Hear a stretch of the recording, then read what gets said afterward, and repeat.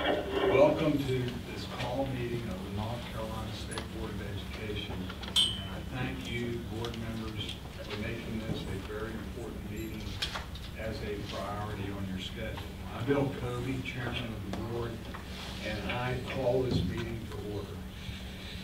I note that this meeting is called for this board to hear and discuss the details of the provisions of House Bill 17, passed last week and signed yesterday.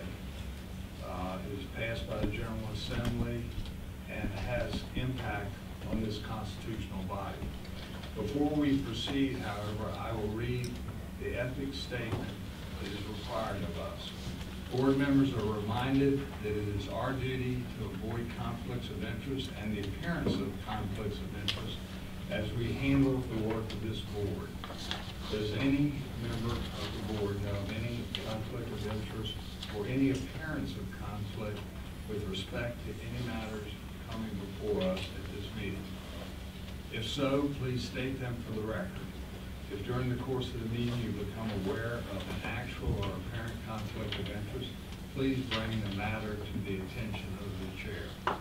It will then be your duty to abstain from participating in the discussion on the matter and from voting on the matter. Board members, you have seen the agenda for today's meeting and have had time to review it. Now I ask for a motion to approve the agenda of this meeting.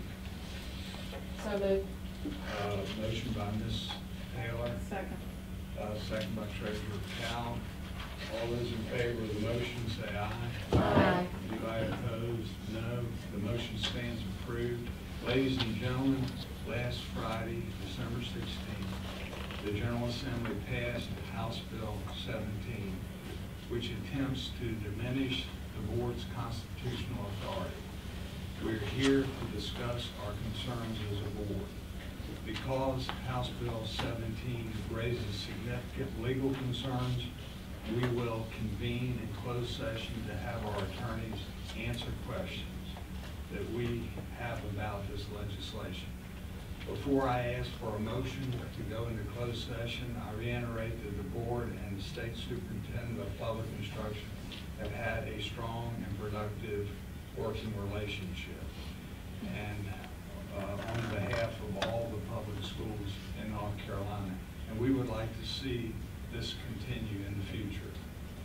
I now request a motion for the board to go into closed session. Ms. Willoughby. Mr. Chair, I move that the State Board of Education go into closed session to consult with our attorneys on attorney-client privilege and confidential matters. Motion by Ms. Willoughby. Second. Second by Mr. Alcorn. Okay, to the audience, I note that when we adjourn from closed session, we will return to open session and will immediately adjourn. When we go into closed session, the audio streaming will end and will not resume. So we have a motion on the floor to go into closed session. All those in favor say aye. Aye. Aye. Anybody opposed? The motion stands approved, and we will immediately go into closed session in the board conference room in the back. So, yes, Mr. McDill. All right. So we are now officially going into closed session.